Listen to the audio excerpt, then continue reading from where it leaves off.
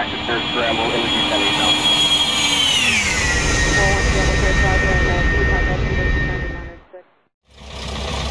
Hello, today's August 18, 2019, and we're in our Piper Cherokee, ready for takeoff runway 17 at Tacoma Narrows Airport. All right, so we're all lined up and ready to go, and what we're going to do is we're going to take off and fly a normal traffic pattern, bring it in for a normal approach, but the only difference is instead of pulling the power back at the runway threshold, we're going to leave 1500 RPMs in, and we're going to attempt to fly the airplane right along the center line, just about the full length of the runway, to keep the wheels from touching.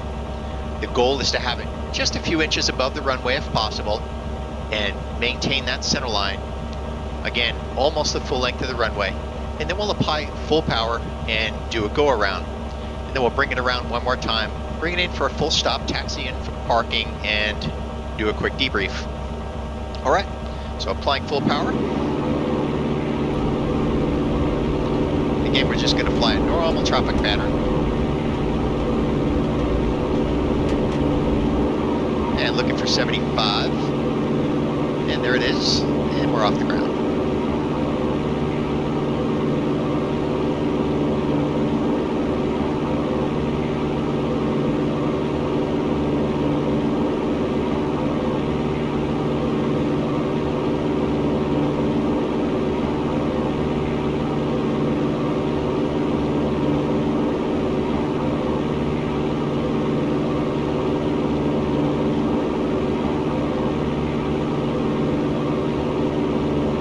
Turning left crosswind.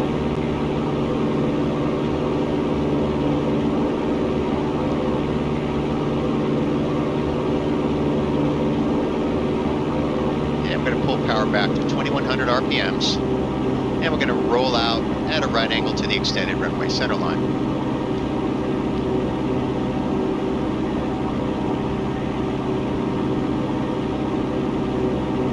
And turning left downwind.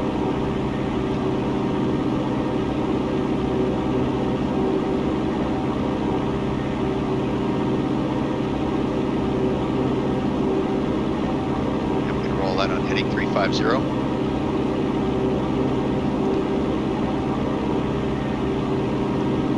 And there's 350.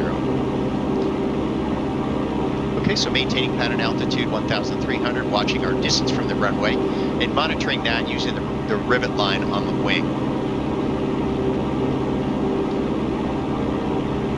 Okay, so everything's normal. And we're approaching the runway threshold.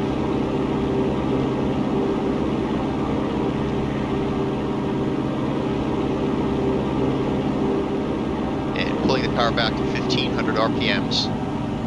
And first notch of flaps. Now we're going to descend. We're going to maintain 100 miles per hour in the descent.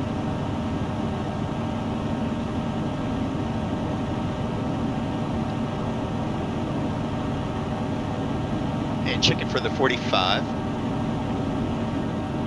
Here's the 45, turning left base. Here we're going to maintain 90.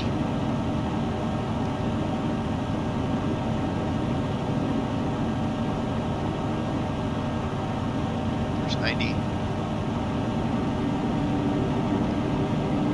And we're going to roll out again at a right angle to the runway center line.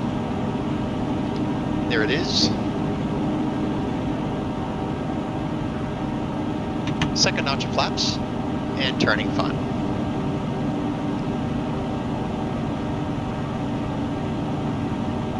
And here we're going to pitch for 80.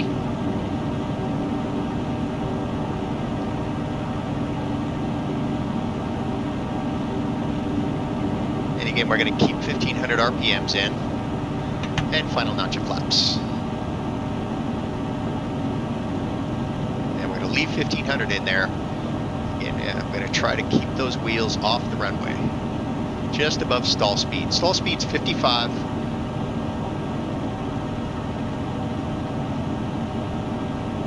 So normally we would pull power back here.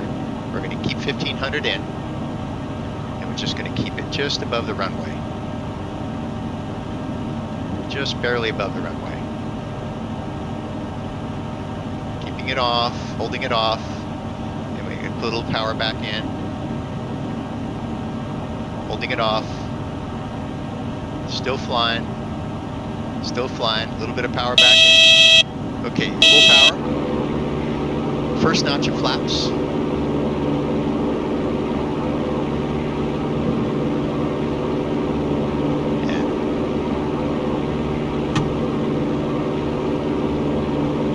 Second notch of flaps, positive rate of climb, maintaining runway, heading, climbing out at 85, and final notch of flaps.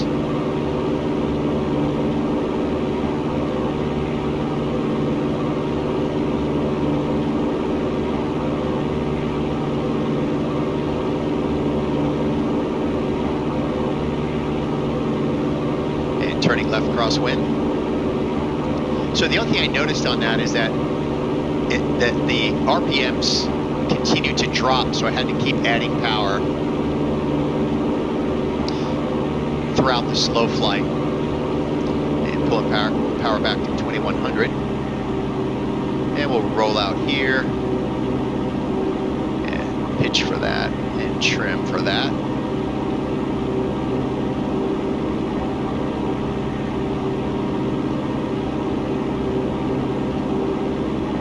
Turning left downwind.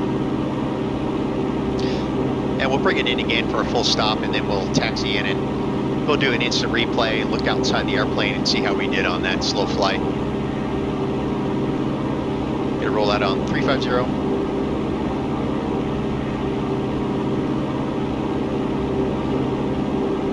And pre-landing checklist. Fuel tank set to fullest. And it's set to the right tank fullest. Fuel pump is on, landing light on, carpet on. Mixture set to full rich.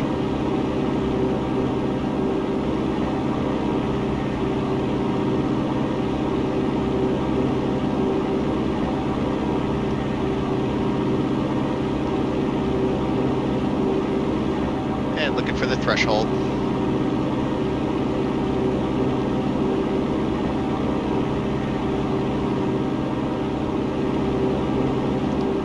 There it is, 1500. And first notch of flaps. Gonna maintain 100 here. Look for about a 200-foot drop, and then looking for the 45.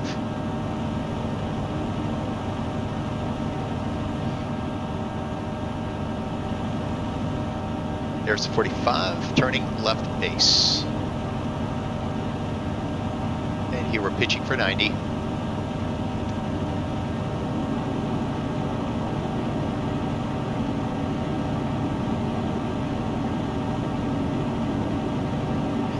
And rolling out. Second notch of flaps.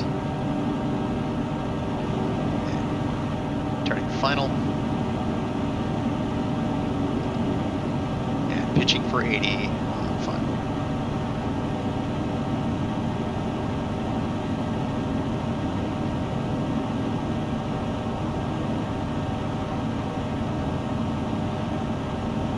Add a little bit of power.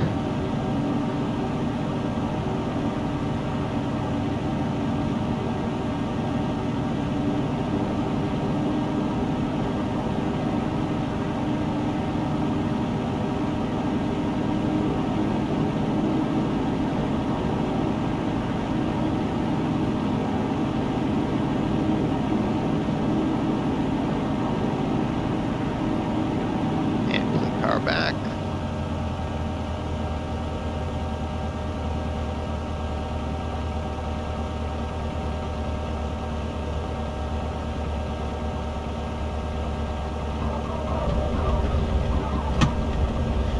Flaps retracted, carb heat off.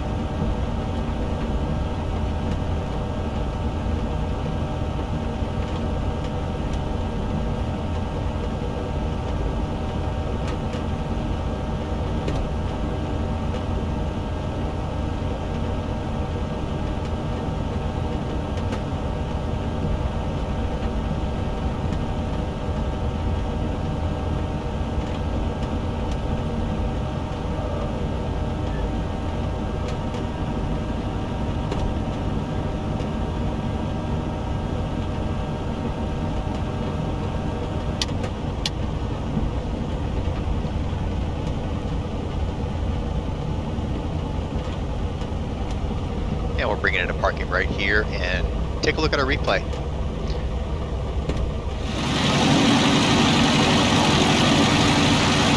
And instead of pulling the power back right about here, we're going to keep 1500 RPMs in.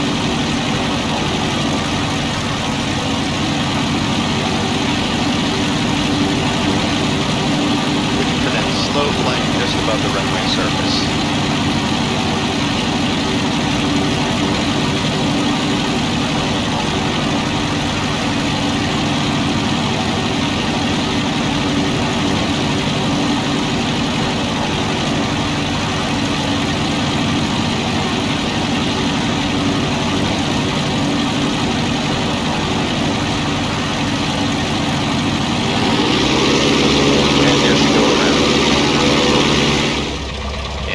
The airplane. So the reason that you would want to even practice that is it enhances your landing technique. If you can practice that slow flight just above the runway surface, it's essentially the condition your airplane is going to be in just before landing.